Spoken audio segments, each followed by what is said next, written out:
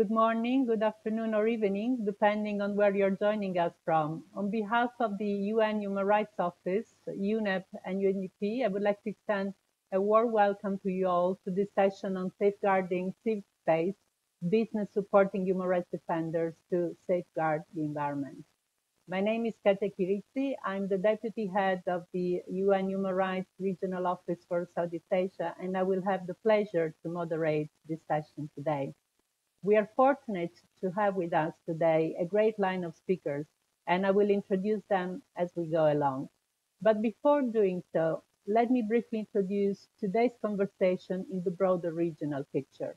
With repressive laws spreading and increased restrictions on freedom of expression, participation, assembly, and association, among others. New technologies have helped civil society and human rights defenders to grow, but they've also allowed authorities to control their movements and their activities. Attacks on human rights defenders continue and they are worsening, and human rights defenders working on environmental protection are even more vulnerable to attacks. Today, we will primarily focus on the role businesses can play to promote civic space and stand up for human rights defenders in Asia. We will also look at the actions that businesses can take in respect of their own activities, as well as their role in advocating and establishing policies, practices, and ways to engage and contribute to a conducive environment to protect human rights defenders and enable their advocacy. Before moving to our first intervention, I would like to encourage all participants to place your questions using the chat box function, which you will find in the lower right side of the screen. We highly value and look forward to your contributions to this discussion today. It is now my big pleasure to introduce a video keynote address of the Special Rapporteur on the situation of human rights defenders, Mary Lawlor. Her message will help us set the scene and frame the discussion we are having today. The Special Rapporteur has worked extensively with and on the situation of human rights defenders. In 2001, she founded Frontline Defenders, the International Foundation for the Protection of Human Rights Defenders, to concentrate on human rights defenders at risk. Currently, she's an adjunct professor of business and human rights in the Centre for Social Innovation School of Business at the Trinity College in Dublin. So let's hear her message and the work she has prepared for us.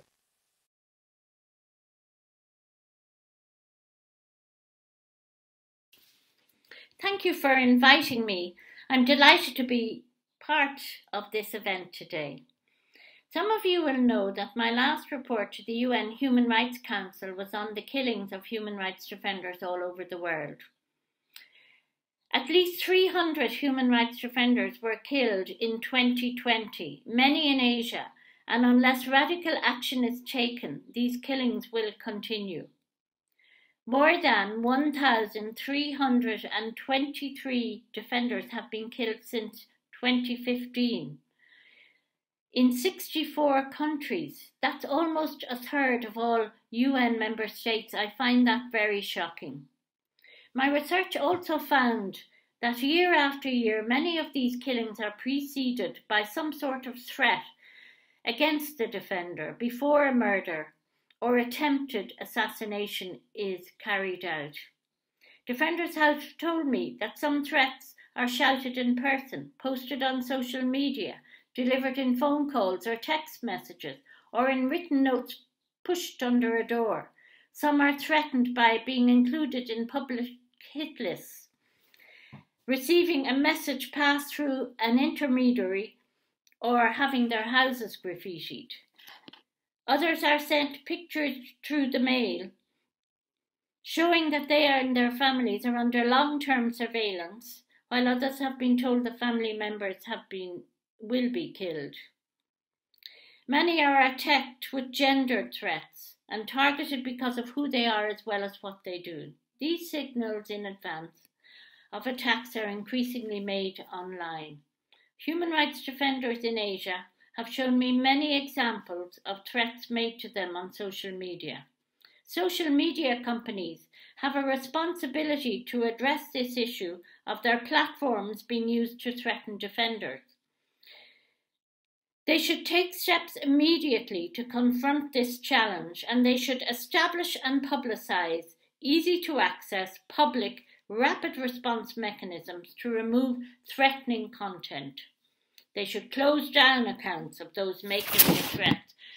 And they should also publicly recognise the work of human rights defenders and condemn attacks against them and conduct substantial consultations with them.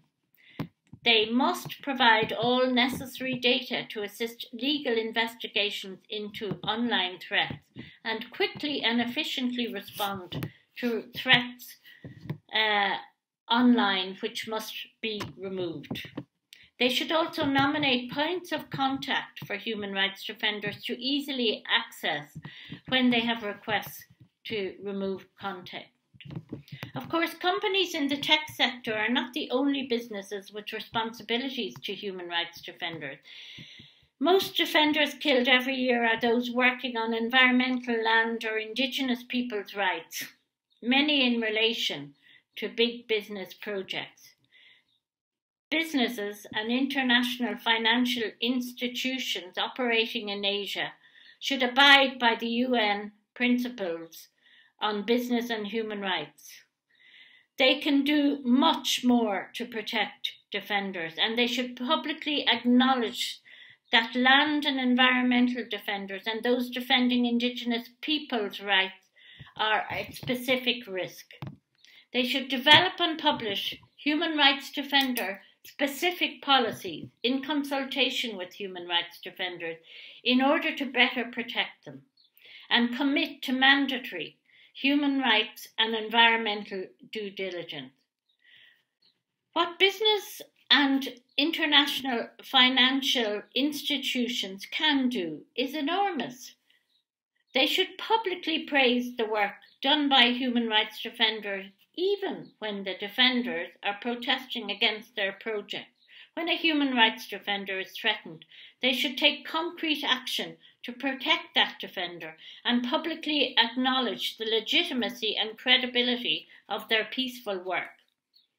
Part of my work in this mandate is to engage with business as well as with states to better help them understand how they should respond to threats against defenders, and with your help in providing examples and other information, I will continue to do that. My next report will be on long-term detention of human rights defenders and will focus on those held in custody for over 10 years. I know, like the issue of the killing of human rights defenders, that this is a problem all too common in Asia, and I look forward to working with you on it and all the other issues that you face every day. Thank you again for inviting me to be here, and I wish you all the best in your discussions and look forward to hearing about them.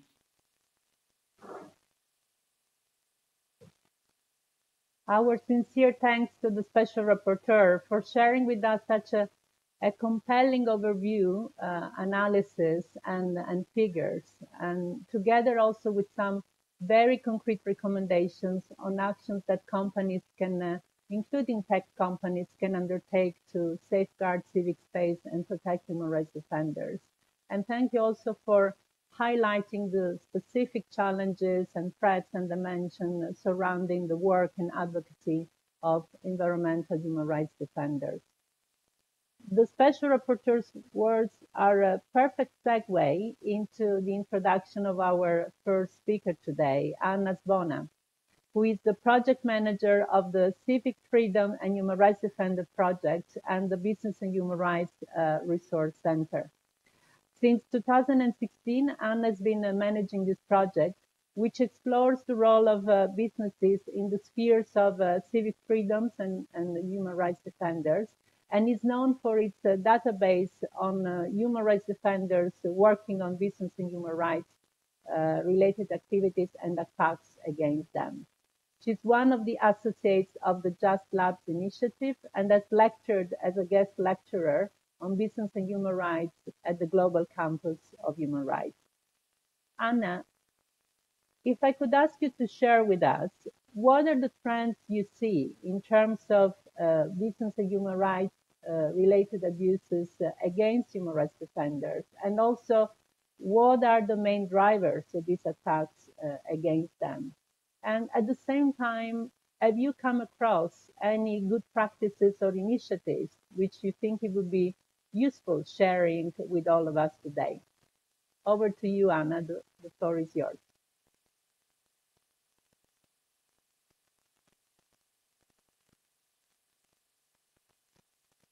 Anna, we cannot hear you. Maybe you're on mute.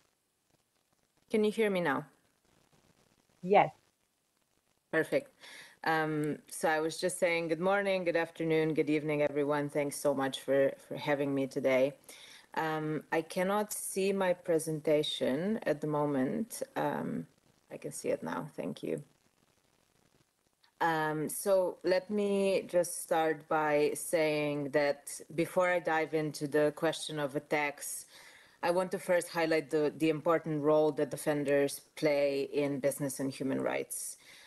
Defenders in civil society already have such an important footprint in society and a crucial role that they play with business in particular in holding business to account, in recognizing and monitoring business practices, creating spaces for participation at national, subnational, regional levels, elevating local voices, making sure that that victims receive remedy, etc. So I just want to preface by saying that before we dive into the attacks they face for doing this work. But as we all know, unfortunately, the sad reality is that attacks are on the rise, and that is the situation that many defenders face for doing this important work. We have tracked through the database that was mentioned that during the COVID-19 pandemic, unfortunately, we have seen an increase in attacks. We have seen also at the same time a rollback of environmental and labor protections across the world as governments seek to address the economic fallout of the global pandemic through lowering entry requirements for investment. I'll now be trying to use the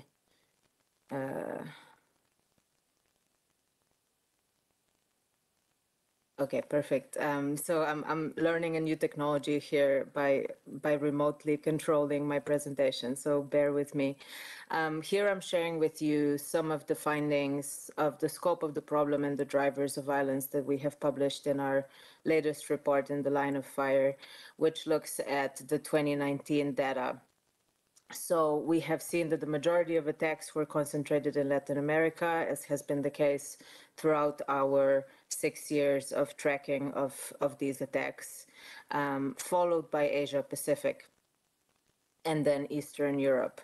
Many of the same countries have continued to be the most dangerous for defenders working on business and human rights over the past 5 years, and these include Philippines, Cambodia, Indonesia, and India. As in 2019, the most common type of attack that we have seen in 2020, which represents more than half of all cases, was related to judicial harassment. This includes arbitrary detentions and lawsuits allegedly based on trumped-up charges, in many cases definitely based on trumped-up charges, which shows that this is a very prominent tactic in frightening and silencing defenders. In at least 73 cases, death threats, arbitrary detentions, beatings, and even killings were followed as clear retaliation after a person or their organization had complained to the authorities about a specific business project. I also want to highlight the increasing importance and danger of the so-called SLAPs, the strategic lawsuits against public participation, which we have started tracking more systematically over the past 2 years. And in June, we'll publish our first ever analysis of these SLAPs lawsuits. And we have identified over 355 cases that have been filed since 2015. And even in this type of attack, also in relation to this type of attack, Asia is the second region most affected, with 25% of all cases being related to happening in Asia. Finally, I want to say that we have also found an increase in discriminatory targeting of labor activists this year, including through dismissals and blacklisting, which has been, for example, the most common type of reprisal and attack against garment workers. And they face this for speaking out about violations of their rights, and also as a tactic to stifle union organizing and collective action by workers.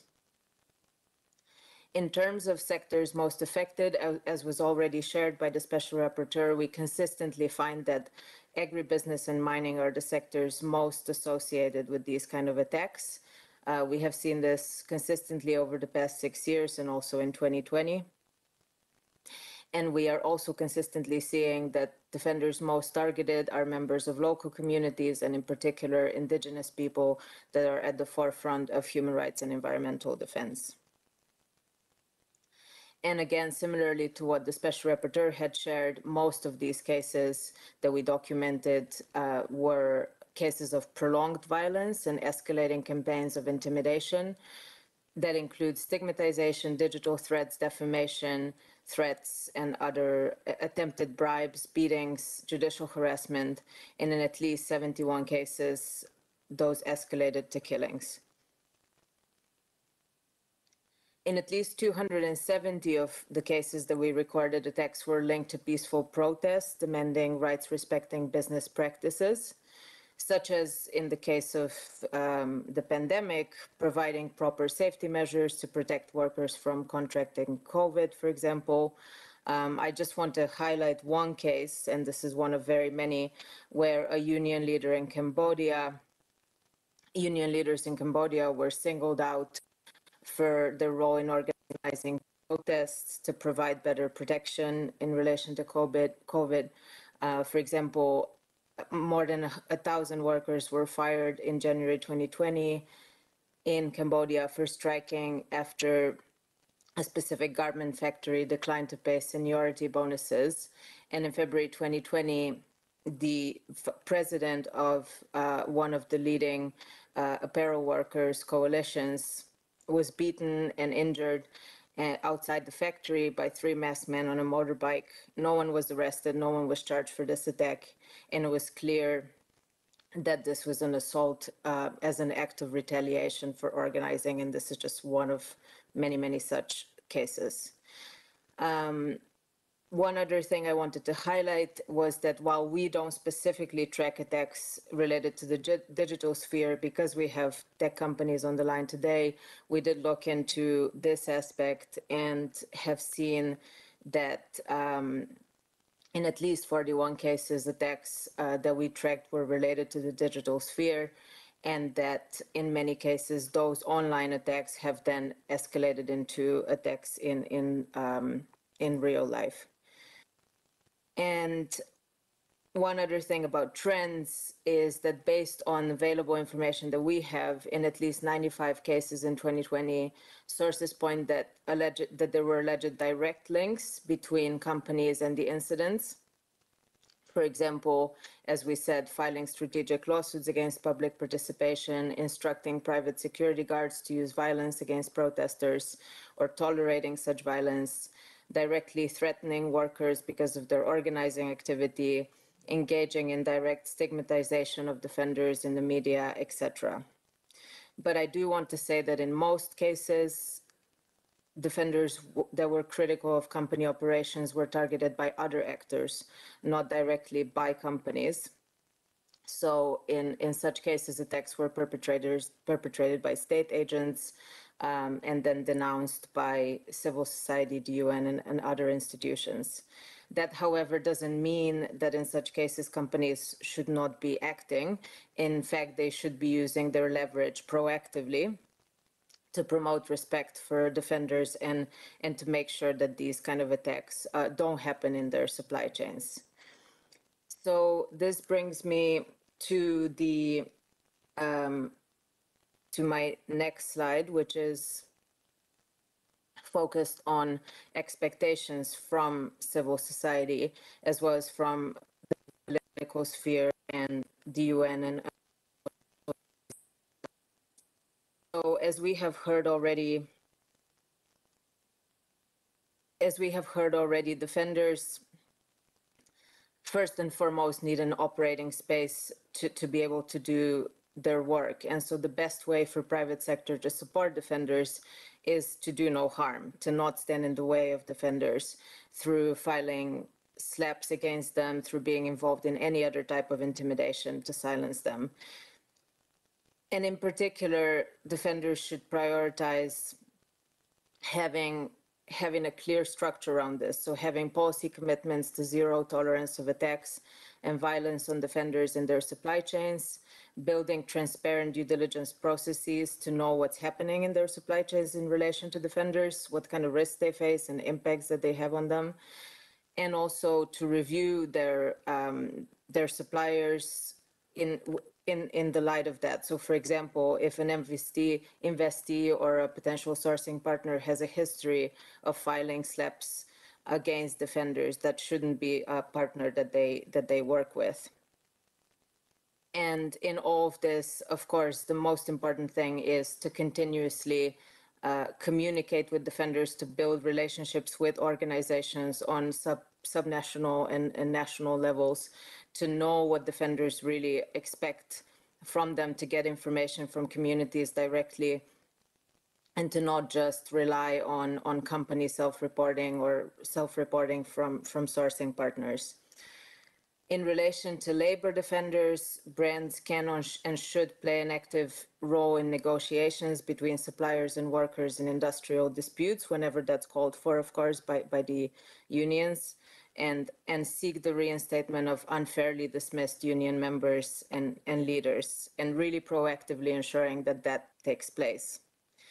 And finally, as the Special Rapporteur said, companies can and should also support the enabling environment through publicly recognizing the role and the work of defenders and supporting the expansion of rule of law in society.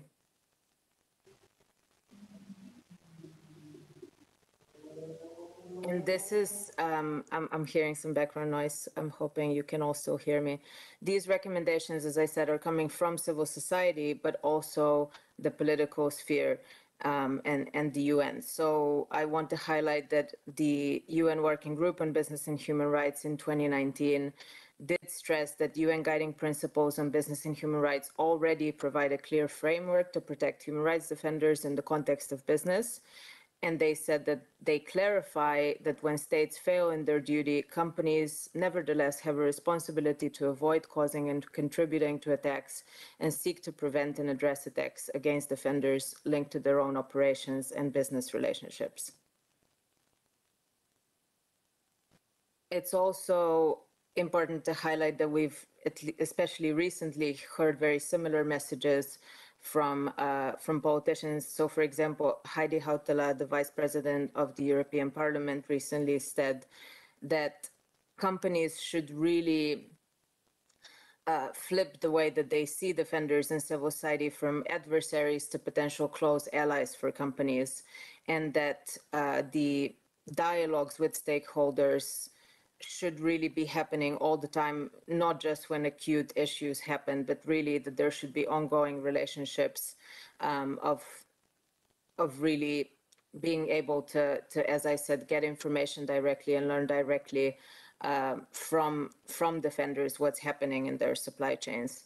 We're seeing some of these recommendations echoed in the European Parliament's recommendation to the European Commission in relation to the upcoming mandatory human rights and environmental due diligence legislation. So we're really hoping that this role of defenders and the recognition of risks they face also is reflected in this upcoming legislation.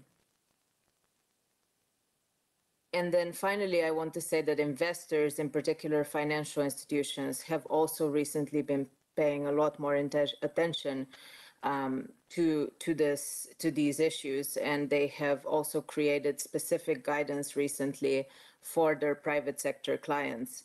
So I want to highlight in particular the IFC, International Finance Corporation, and IDB Invest guidance that came out in March 2021 on this. And this is really also in response to the growing private sector interest in engaging with these issues. So I do encourage all private sector representatives on this call to really look closely at this guidance because it makes important and concrete recommendations in terms of how to respond to and prevent retaliation. And then finally, I would like to say that of course there are some positive examples that are coming specifically from a cluster of progressive companies, investors, and business organizations that have really taken this issue seriously and have taken the recommendations to heart and have adopted a zero tolerance approach to violence against offenders, and are also increasingly understanding defenders' critiques as important early warnings of abuse and risks in their operations and supply chains. We have so far tracked at least 31 policies by companies in several sectors, and there are surely more than that. And several have spoken out in favor of defenders and freedom of expression and association.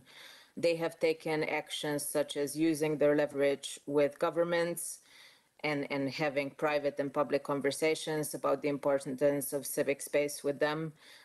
They have issued public letters. We have even seen examples of companies attending trials of defenders and really making sure that they use their presence and their leverage to protect and to support individual defenders as well. We have seen them distancing themselves from industry associations when those industry associations were stigmatizing civil society or lobbying against them, etc. And maybe just to end on a positive note, I want to highlight the example of Microsoft, who is a long-standing member of a group of business that we co-convene with two other organizations, which is called the Business Network on Civic Freedoms and Defenders. They have made, for example, commitments to really have no tolerance to attacks against defenders, including those that challenge or protest aspects of their own business. They have also committed to consulting with local human rights defenders as part of human rights due diligence and support their work with increased sensitivity to the challenges and complexities that they face, especially in countries where civic space is limited. They also said that they seek to build human rights defenders' capacity to achieve their goals through increased trust in technology. And of course, this all then completely rests on how implementable and how implemented these policy commitments are. But we have seen some positive concrete steps as well, in a sense that they've released a service called Account Guard, which is a security service offered to customers in political space, and they in particular designed features of this to support human rights defenders.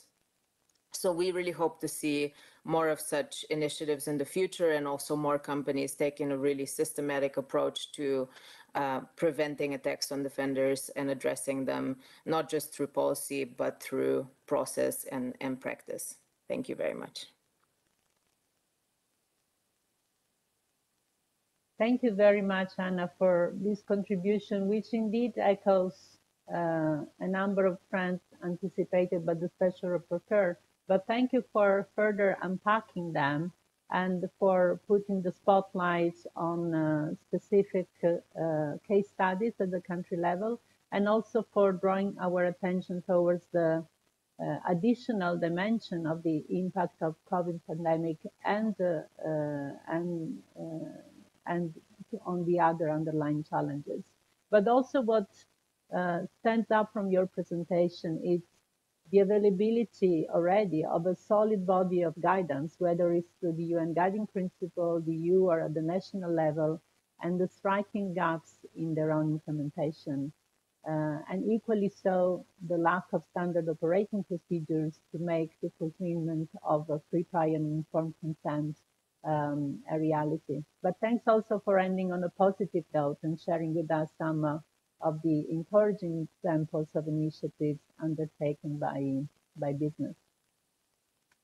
I will now turn to our next speaker, Monrawil Ampopita Yanand, who is the head of public policy, government, and philanthropy for Southeast Asia at Twitter. Before joining Twitter, Lynn was the country head for public affairs, regulatory affairs, and social impact at Grab, and she also served as the head of public policy and government relations for Uber in Asia Pacific. Prior to that, she was a member of an international litigation and dispute resolution team and served as a law and policy advisor to the Prime Minister of Thailand. Lynn, welcome today. And my question to you is, how can social media companies positively contribute to building and protecting civic space in Asia? And can you also share with us Twitter's policy and initiatives to promote civic space and protect human rights defenders? The floor is yours, Lynn. Thank you so much, and hello, fellow speaker, participants, organizer of the United Nations Working Group on Business and Human Rights. Thank you for this opportunity to represent Twitter. At this prestigious forum, it is such a great pleasure that I address the forum today. I'm delighted to be here. Some of you might be able to tell from my name, I hail from Thailand myself. It is such a privilege to be with you today to talk about a topic that is close to my heart. As a public policy head for Twitter in several markets in Southeast Asia, I would like to quickly share the basic for those who might not be up to date. We believe Twitter is the best place and a window to what is happening in the world. It is fast, often the first place to make the information available, and it is in the world right now. It is very public, making it a place where literally anyone can speak truth to power and have their voice be heard, including the many 1,000 of environmental activists here in the region. It is conversational. Perhaps the most powerful thing about Twitter is that the audience is connected to each other. It drives discussion. Every 2 days, there are 1 billion tweets generated where the majority of our users are outside the United States. Twitter reached an average of 199 million monetizable daily active users.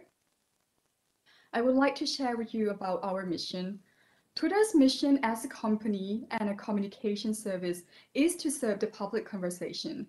Twitter is committed to fighting for an open internet, to give everyone the power to create and share ideas and information instantly without barriers. Our business and revenue will always follow that mission in ways that improve and do not detract from a free and global conversation. Protecting the open internet is a key objective for Twitter, and it's why we exist. We know the commitment is filled with challenges. We know that civic space are shrinking globally, and I'm sure you follow the report from World Governance, Freedom of Expression on the internet. It is harder than ever to safely speak truth to power, to investigate corruption, to be an environmental defender. And yet, activism grows. The importance and recognition of the critical value and urgent timelines for protecting our environment have never been more vivid or more publicly shared by so many people.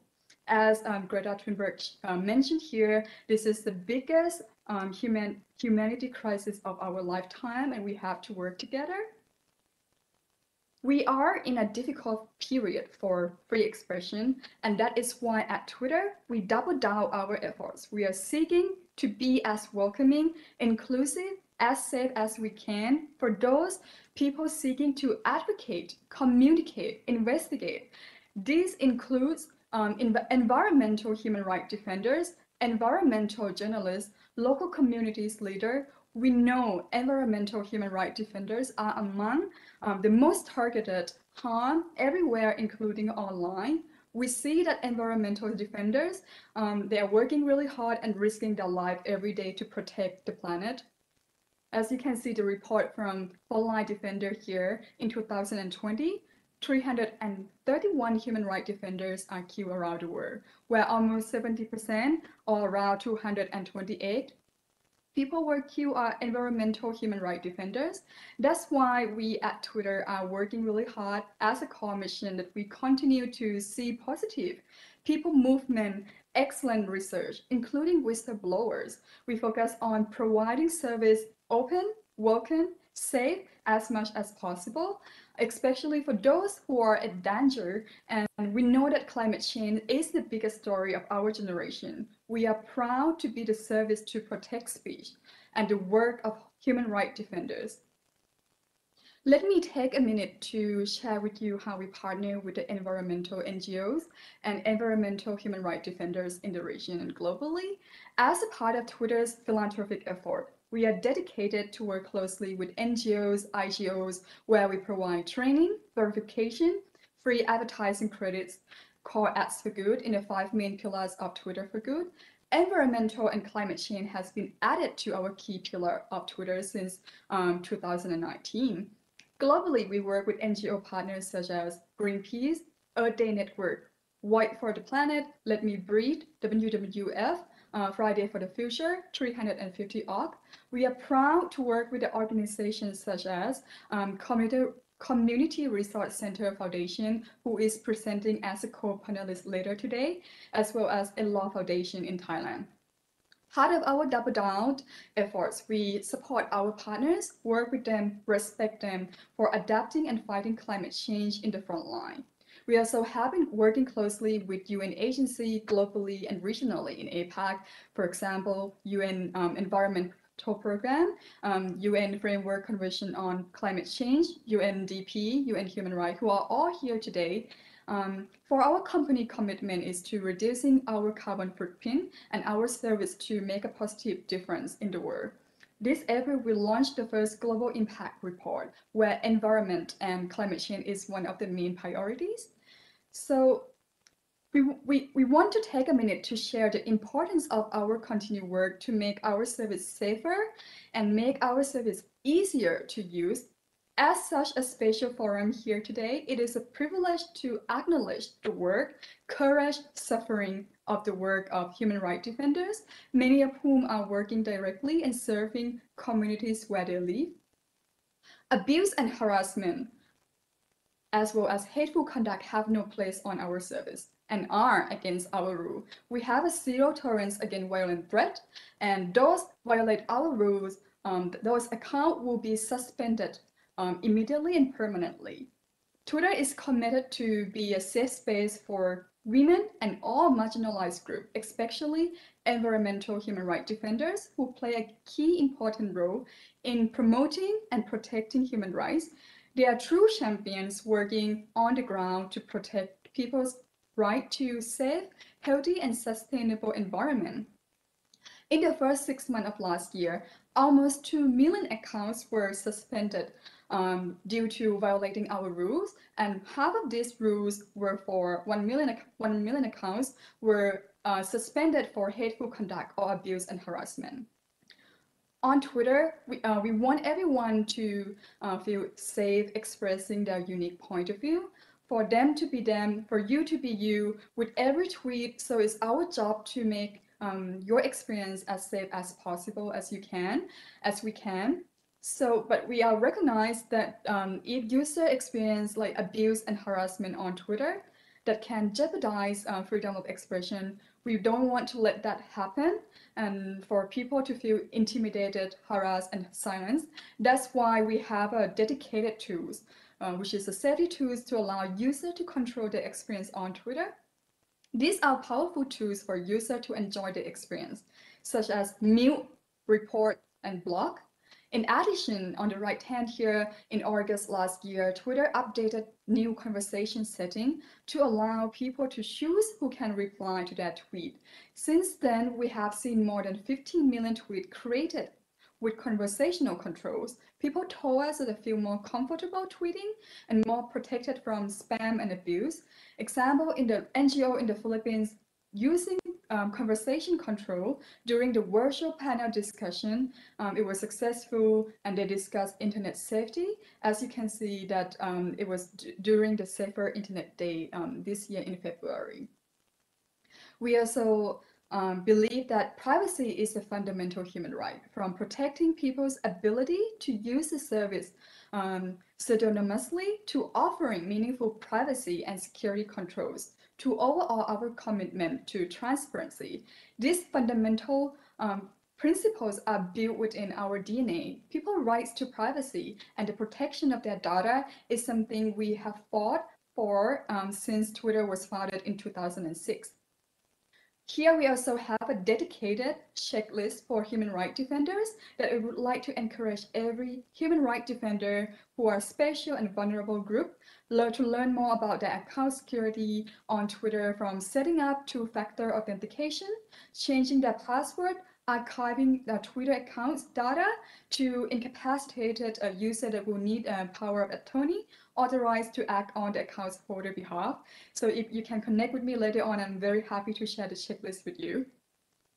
And next is on there is help notification service timely support when and where it's needed the most. Twitter has launched over 268 there is help from, with 44 languages available, where we work on a wide range of issues from mental health, suicide prevention, vaccination, child sexual exploitation, COVID-19 related gender-based violence, disaster response, to surface our local partners' credible information. Recently, actually last week, we launched the first There is Help from on freedom of expression, partnering with Thai Lawyer for Human Rights, ILAW, and Lawyer Council of Thailand to provide a service for those in need of legal advice or representation related to freedom of expression. We look forward to partnering with more partners, civil society, government, UN agency to help people find credible information on the platform.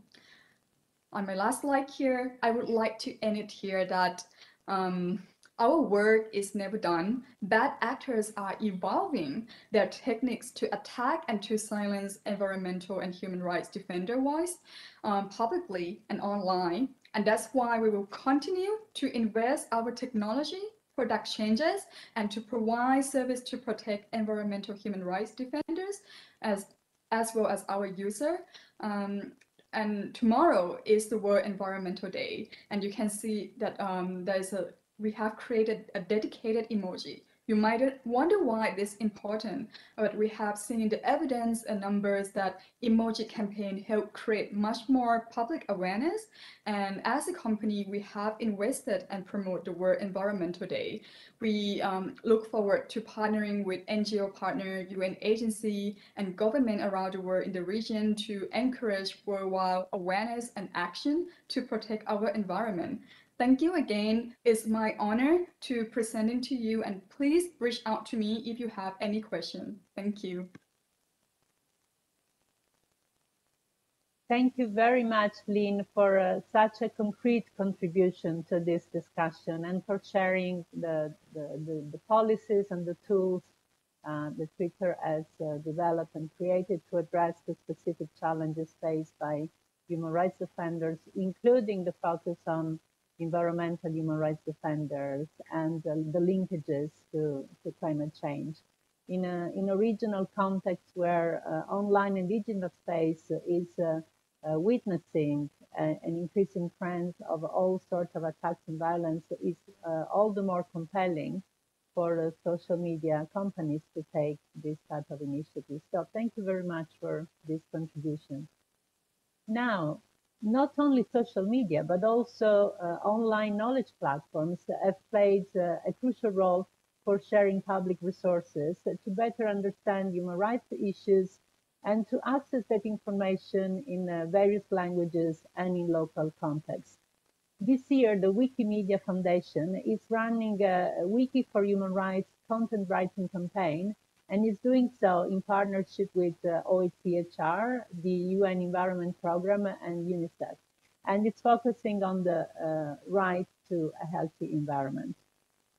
We will now hear from Alex Stinson, Senior Strategist Community Programs at the Wikimedia Foundation through a pre-recorded video.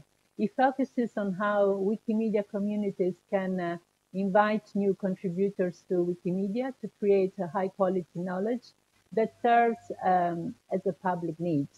He is also the head organizer of the Wiki for Human Rights campaign, which focuses on documenting human rights topics on Wikimedia projects. He will tell us more about how does Wikimedia support civic engagement and what is the role of independent online platforms and reporting to safeguard and promote civic space, including in environmental matters. So let's listen to his message. Hi, I'm Alex Stinson, a senior strategist at the Wikimedia Foundation. I focus on helping Wikimedia communities fill key public knowledge gaps. And as an organization, we are focused on bringing the sum of all human knowledge to every person on the planet in their own language. You are probably familiar with Wikipedia, which is a free online encyclopedia in over 300 languages and viewed about 15 billion times a month. But we also support other forms of knowledge, such as data, a multilingual dictionary, a media repository, and primary source materials. At the Wikimedia Foundation, we know that free access to knowledge is a fundamental human right, that anyone, anywhere, should have the ability to learn more about the world around them. We believe that when people have good information, they can make better decisions. Free access to information creates economic opportunity and empowers people to build sustainable livelihoods. Knowledge makes our societies more informed, more connected, and more equitable. This is especially true when it comes to environmental and human rights knowledge. Without awareness and reliable documentation, we will miss the opportunities available to us right now, in this moment, to address environmental problems. And we could see many global crises like climate change and biodiversity loss get worse.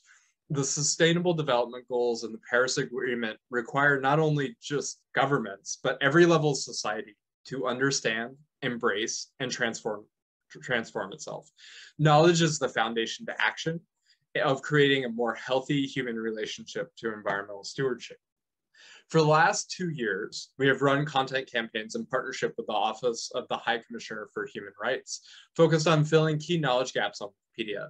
Last year, for Wiki for Human Rights, our volunteer communities wrote, translated, and improved references to the reliable sources on over 700 articles in 15 languages about key universal topics like the Universal Declaration of Human Rights. This year's campaign focused on the right to a healthy environment. Over 1,200 Wikipedia articles have been created. Through this action, we connected the right to a healthy environment, which is recognized in 150 countries, to local environmental issues and global policy actions. Our communities wrote content in all the UN languages, but also across less international languages that are vitally important for local communities, like Hausa or Tagalog or Igbo. Wikipedia works best when there is a reliable body of expert knowledge about a topic. Every statement on Wikipedia should be connected to a reliable source, a citation from experts, news sources, or other reliable publishers. We rely on this ecosystem of other knowledge makers, of publishers and newspapers and academics who create reliable knowledge. Our communities are beginning to organize editing actions around many dimensions of sustainability, and they need these sources to do it. One area I find particularly compelling is sustainable fashion. The role of businesses, online communities, and reporters in publishing, sharing, and connecting best practices across a myriad of different organizations around the world is indisputable. The move towards global sustainability and accountability for the human rights impact of fashion is transparency of information. The transparency of information and knowledge at a global multilingual level is what's driving that change. And in the process, creating this content on platforms like Wikipedia helps us fill knowledge gaps on the internet, on our platform, in every language about gender, sustainability, business. By documenting these things, we make them really valuable for the world. We also know that issues like the climate crisis require informed action. Wikipedia has 300 million page views a year on climate change related content alone. Every part of society will transform, and we need public documentation of solutions for decision makers in every context, no matter what organization, geography, or language they come from. You need both encyclopedic knowledge, like that which we provide, and the practical approaches that experts and other organizations can provide for every person to be involved in finding sustainability. And Wikipedia is the front page of the reliable internet, but we also need all kinds of other online knowledge stewards to connect their knowledge with us in order for us to achieve a sustainable future, one that's informed and connected to human rights and all of the addressing the global crises we see today. Thank you for having me, and I really hope that this forum continues to have great conversation. Thank you very much, Alex, for this important contribution, which also speaks to the fact of the importance of channeling awareness raising about rights, such as the right to a healthy environment, in local contexts and through local languages. Way too often, awareness raising is channeled through languages which are not of immediate fruition to the intended receivers, especially if we are looking at the grassroots level or marginalized communities. So this is really an important element, because in order to defend your rights, you also need to be aware about your rights. And now this leads us to our next and last but not least speaker, So Ratamani Polka, who is the co-founder of the Community Resource Center. Sour's career spans the past 20 years of public interest lawyering in Thailand, and she has been involved in many of its most significant recent cases.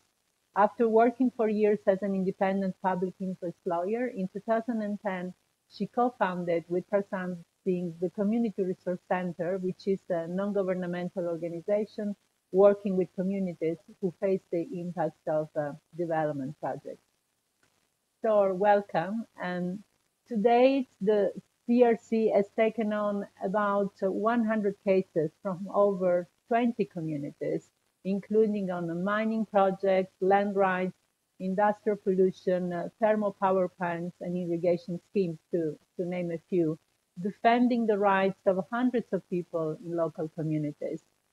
So I would really like to ask if you could share with us your experience from the perspective who is really in the front line of advocacy, and also what advice do you have for businesses to meaningfully engage with those who advocate for the protection of the environment. The floor is yours. Over to you, sir.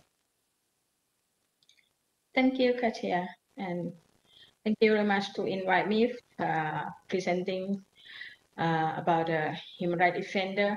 I actually, as Katia talked about my background, I'm working with the community, support them for the community rights, human rights, and environmental protection in Thailand. And also we have some case for the transboundary case. That is why we are working closely with the human rights defender who already want to protect their right in their community, and also protecting the environment and somehow for the public interest issue as well. And we found a lot of cases harassed or against the human rights defender. Especially we call all these kind of things as strategic litigation against public participation, because of almost of the cases against to the human rights defender in the communities. It's not only with the villager, but it's also with the NGO or with the civil society who are supporting the villager, and also with the journalists sometimes. Then the cases that they are facing, most of them, a lot of cases is about a defamation case. That is why we realize that defamation cases is about a SLAPP lawsuit or strategic litigation against public participation.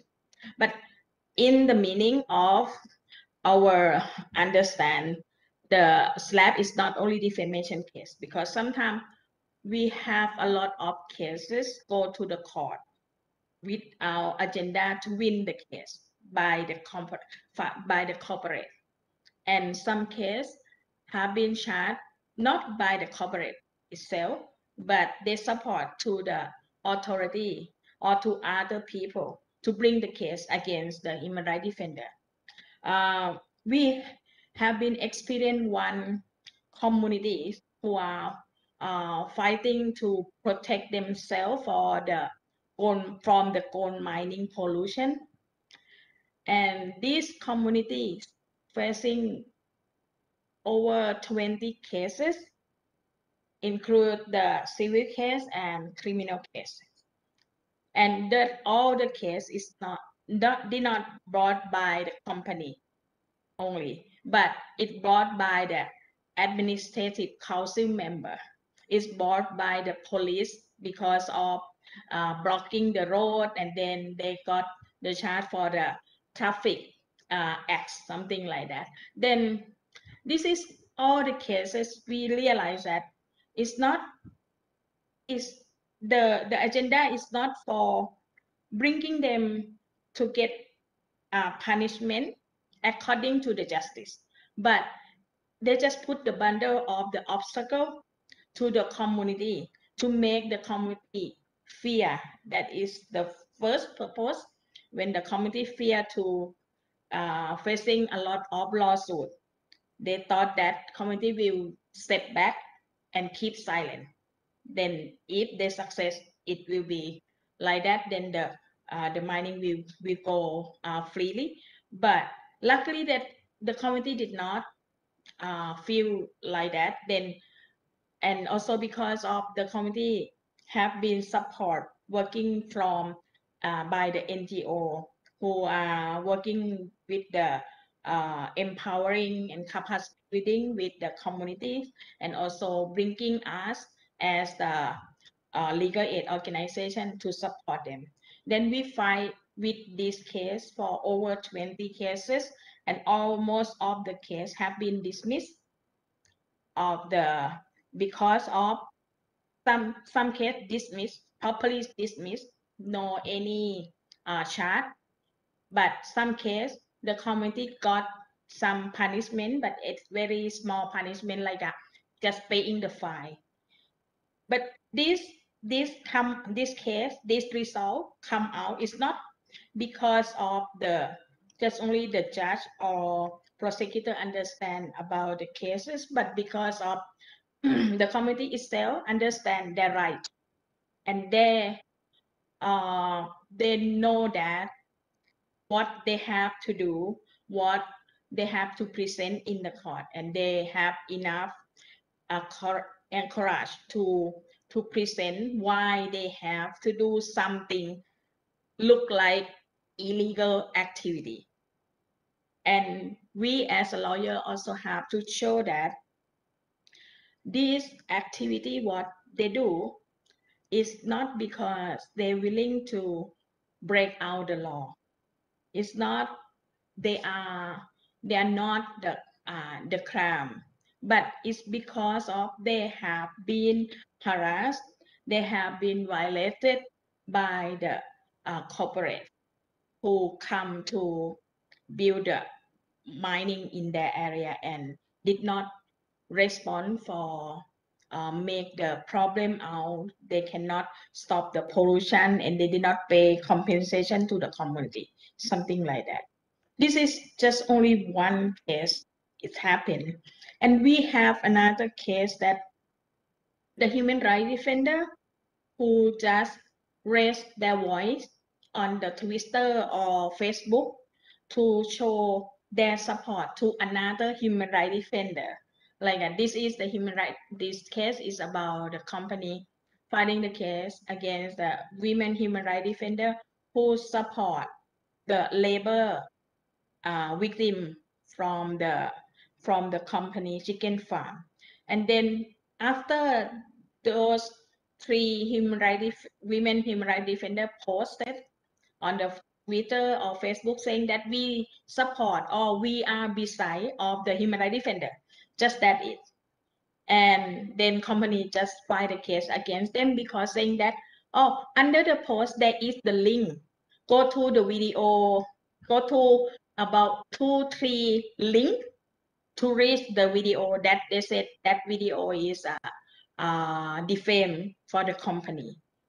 This is also happen whenever the company just think that they would like to stop all the violation to them.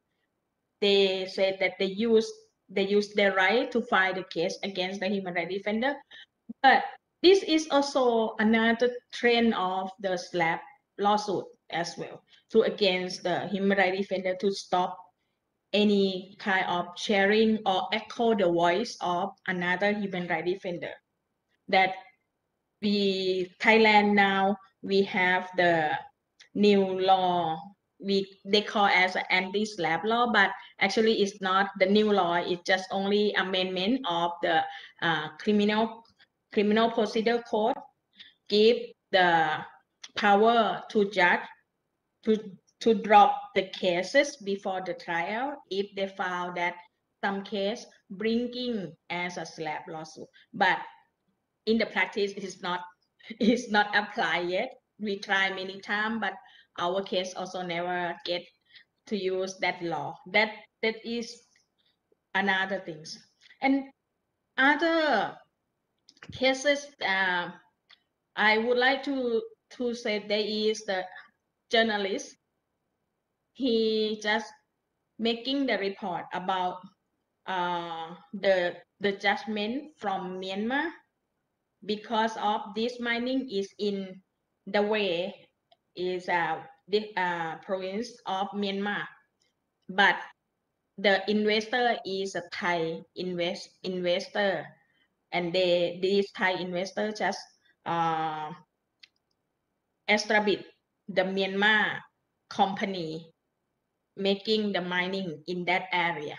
And this journalist just report the judgment saying that company need to pay compensation to the villager because of the mining company making the pollution to villager. And he make the report in Thai and release in their own website. And finally, the person from that company, he is Thai, just complained to the police in Thailand, file case against him under the defamation case, is with the criminal case. You can see that the cases is not only like inside the country, it's also outside, and using the lawsuit against the people who are raising the voice of another people as well. We have many things happen, and also lastly, the cases of the Andy Hall. He is the human rights defender on the labor right. He long time ago he was filed the case, defamation case against him, according to the report of the human rights situation. And then after that, he lost in the first court, but in the appeal court, and then he appealed to appeal court, and then he win in the appeal court, and he win in the Supreme Court.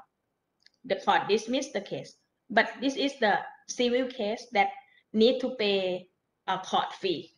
Then he have to put the 600,000 baht, is about how much is 20,000 USD to the court because of just only defending his case. But finally, when he won the case, he did not get back his money for the court fee, because of the judgment just say that this case dismissed and no one need to pay each other. That is also another thing we also realize, that when we think about bringing the human rights defender to court by the SLAPP lawsuit, by the judicial harassment, the the actor, those who are in the judicial process as a lawyer, police, public prosecutor, and judge, must understand about the situation of the cases. What is this case? This case is about the slap lawsuit or not, or this case is just only civil case or criminal case as a ordinary case. Then the judgment will be protected, will be protect the human rights defender, not just only making as like a dismiss or do something, but never get remedy from the cases. This is very, very difficult for the human rights defender, because whenever the human rights defender facing with the judicial harassment, they have to pay. They have to pay for their time, and they have to pay for the expenses. They have to pay for the court fee. It's many things. They're not only just only winning the case that is can like a getting remedy, but the remedy is protecting them and also keep them back for any cost that they lost. That is why CRC not only defending the case for human rights defender, somehow we also doing counter case. If we found any cases that is have enough capacity and also have enough reason to do the counter case, to make the company understand that not only you have money to fight a case against them, community they don't have money but they have a supporter, then the justice system also support them. We want two cases that we make a counter case asking that company bring the case against the community, and then the judgment ruling that yes, the first case that company brought is just like a fake case because of not agenda to win the case, but just only bringing some bundle of the obstacle to the community, and then court just granted the company to pay compensation to the community. Anyhow, dealing with the when we deal with the company, because company is just like not the person, not a human being, right? Company can establish, and then after that can solve, can corrupt. This is also happen here. After the judgment making that okay, you have to pay compensation to the villager, then it's all the company just corrupt, and then villager did not get any money. They did not get any remedies. This also another gap of the law, how to make the responsibility for the corporate link with the human being as a shareholder, as a stakeholder of the company. Then I think this is a thing that we have to think, how the government not to be the tool of the corporate to harass the human right, but the government have to acting as a supporter and also protecting the human right defender. Thank you.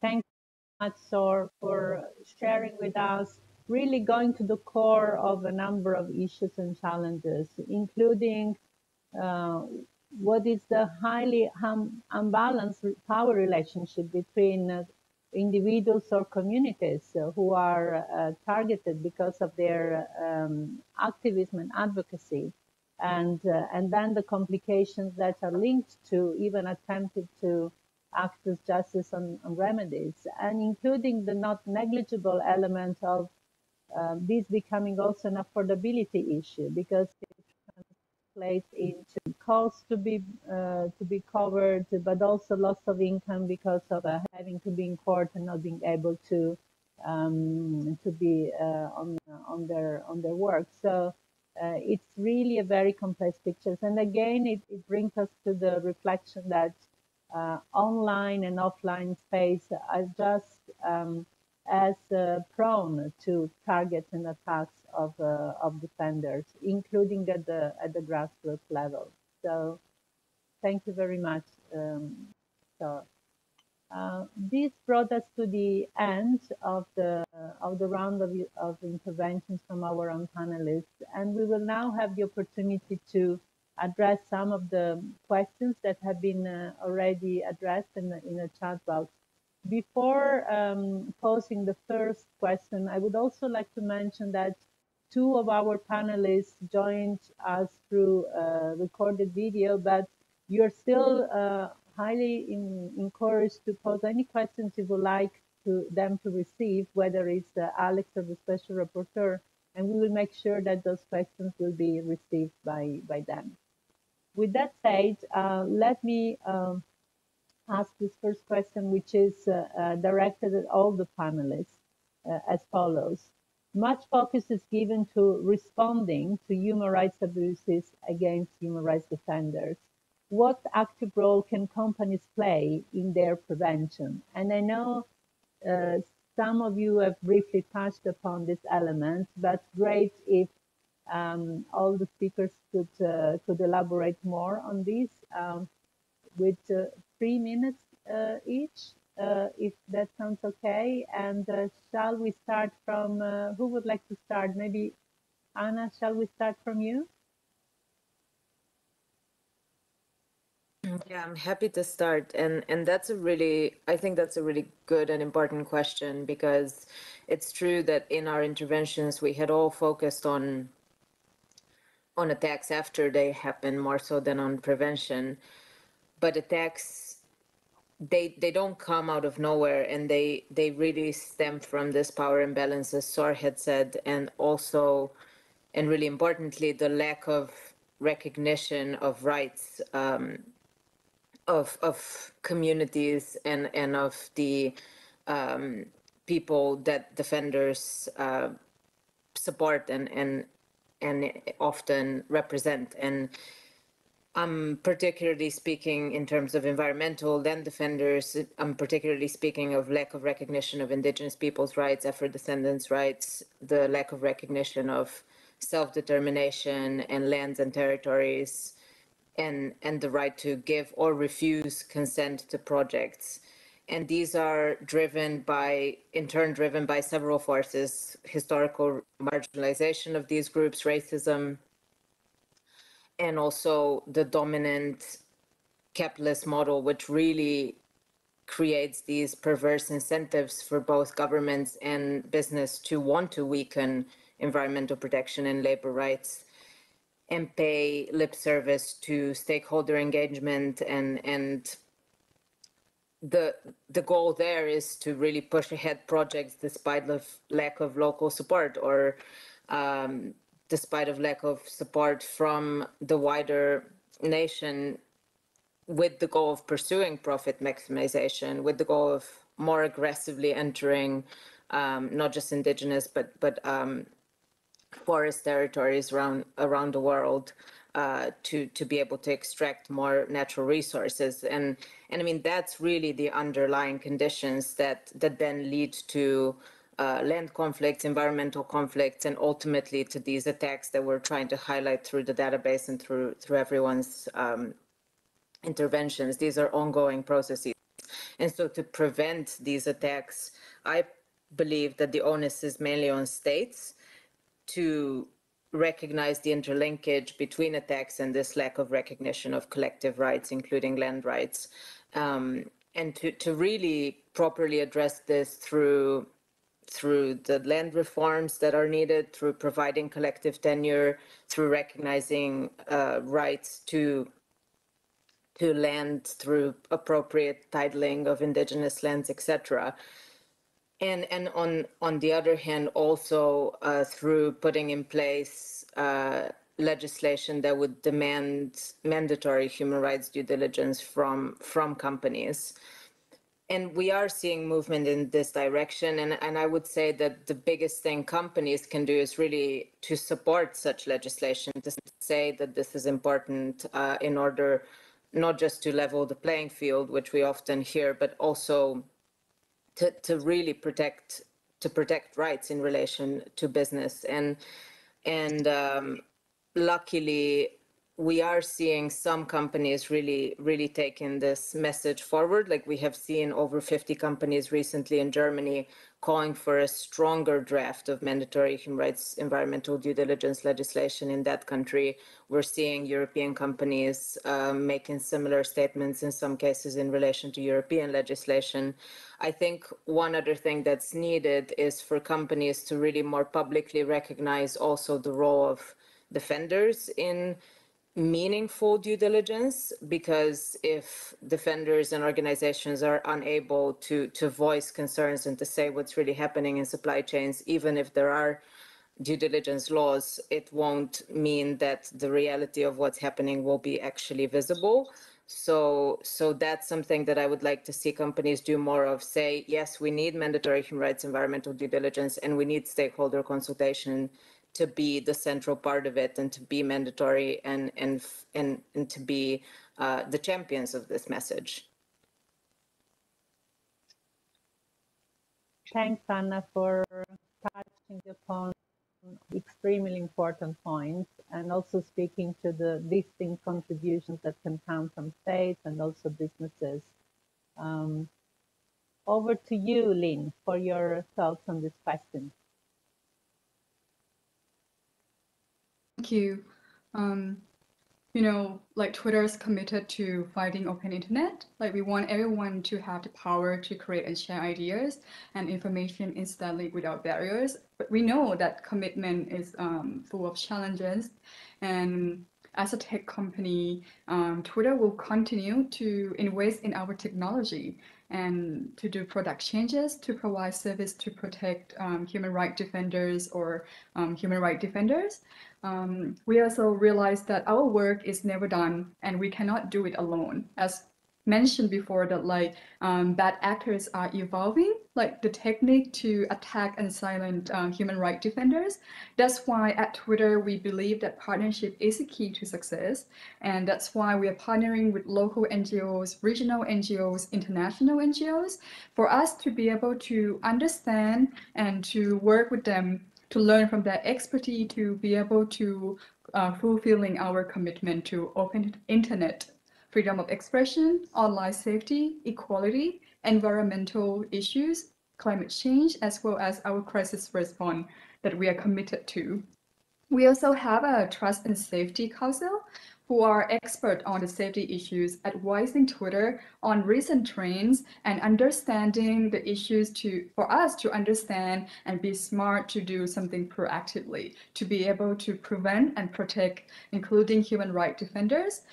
Example of our proactive work, I have shared with you our dedicated checklist for human rights defenders. I think it's very important to also partner with NGOs to also share and encourage everyone to understand about their account securities on Twitter. And we want them to understand whether the basic or the most advanced one, to like really control their experience and that data security on Twitter, especially on two-factor authentication. Or like it's basic from like changing the password, or how can they downloading their Twitter data that it might be useful for them in, like, for example, if they're seeking to ask for political asylum, to be able to download that data, to understand that is very important. So I will end it here, and we are continue and we're committed to invest in our technology. Thank you. Thank you, Lynn. And I'll turn to you, Sor, for your thoughts on this question. Thank you. I think I'm thinking about the stakeholder of this issue.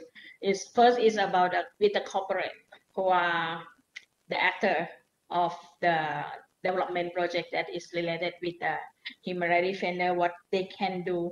The human rights due diligence is the important role that they should have it, to make sure that they understand about what their activity related with the human rights or environmental issue. But sometimes it's not only human rights due diligence, mean not only review, not only know, but they have to do something to stop or to change the problem, to get the consultation, they have to have open mind for public participation.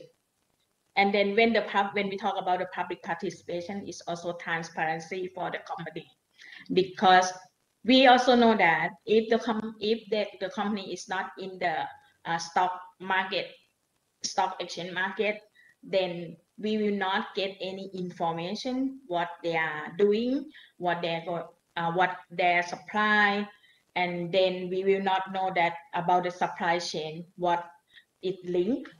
Maybe they are very good company, support a lot of human rights defender activity, but their supply chain are violated in another way. If they make it as a transparency and also working together with the human rights diligence, it will decrease the human rights violation. It also can help to protect the human rights defender, because they also can get the complaint and then investigate what is happening.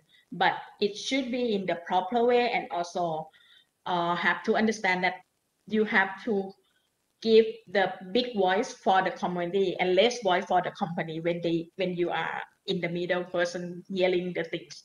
Otherwise, we never have balance between quality with the community and company. That is the one I think that important role. But the other way, some corporate as like a Twitter may not have any violation activity with the human rights defender or with the people, and Twitter going to make a lot of role to protect the human rights defender. But the other role is that Twitter also can be an echo of the voice of human rights defender. That is mean like if something happened with the human rights defender in any cases, Twitter also can help to make it echo, to make the civil society, to make the global notice about this issue. And when the cases become a big news, become the big voice, the protection will come to that case. And also the violator also have to think back to like or how we can do if we will be boycott from the other supply chain, or we will be punished or something like that. Then this is also another way of the corporate who don't have any kind of activity related with the like a human right violation or environmental violation, but corporate also have their own system to support and protect the human right defender. Then it will make balance for this share in the business sector. And lastly, government have to make their very good role, not only making a law, but no any enforcement. The problem of the protection system is we have a lot of good law, but the good law never practiced or never enforced in any kind of like a punish to the pollution factory or something like that.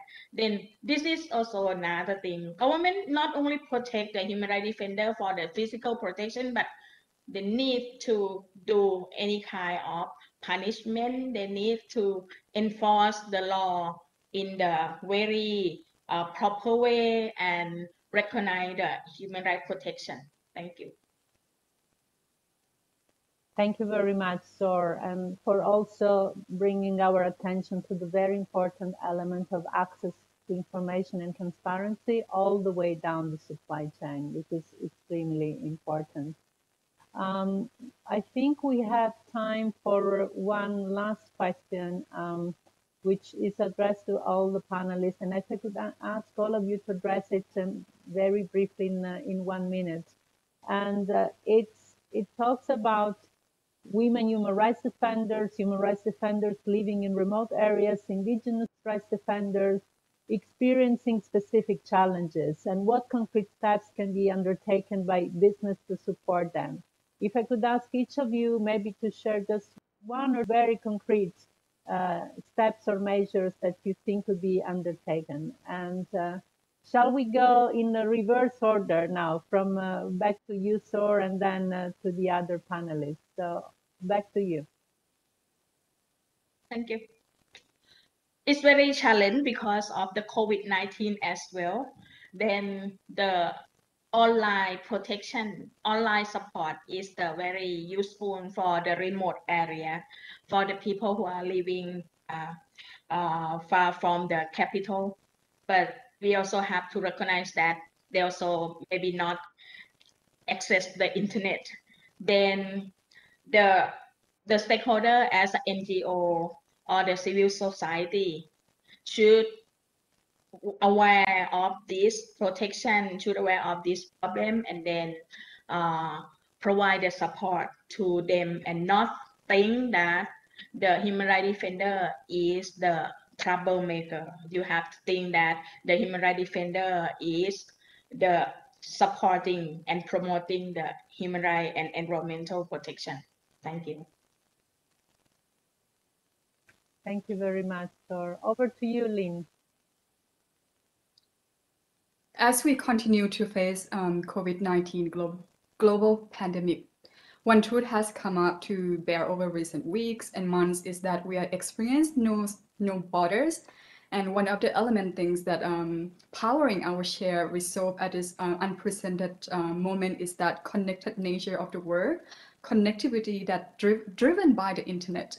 At Twitter, we are continuing to commit to help raise awareness on this important issue. We are pleased to protect the open internet and fight against internet shutdown, such as what is going on in Myanmar. We support the campaign, which is called Keep It On, with the launch of a special emoji, Keep It On, which is coalition of more than 200 organizations, ranging from research center to rights and local global advocacy groups, detection networks, media organizations located within 75 countries around the world to fight against the end of internet shutdown, to be able to make everyone to access to a global and open internet.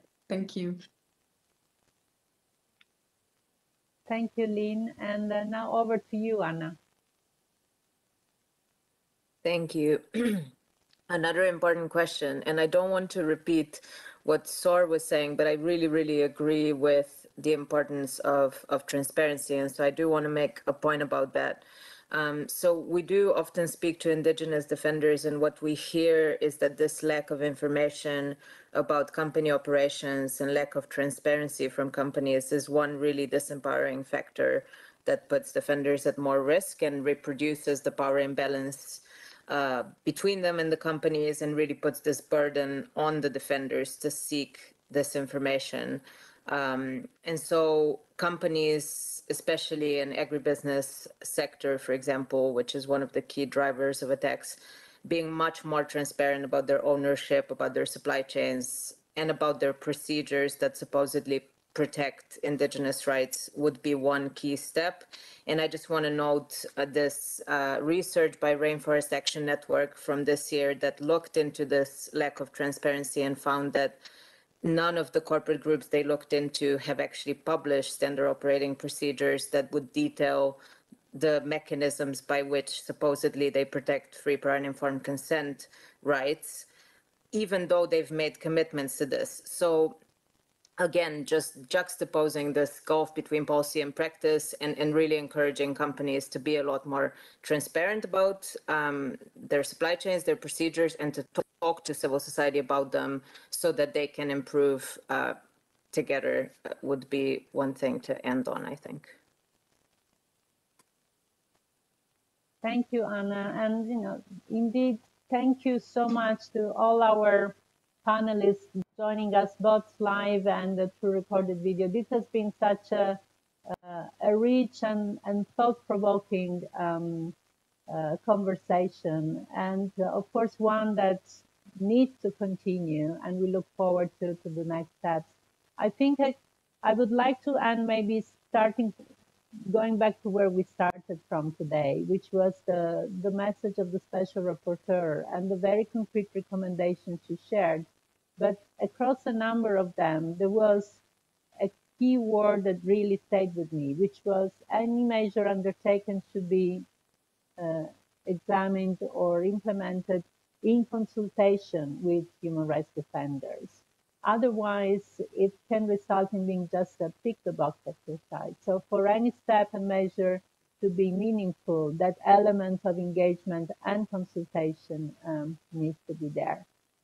So I would like then to finally close the session by again thanking our audience also for such an active participation through your several questions. We are sorry we could not address all of them.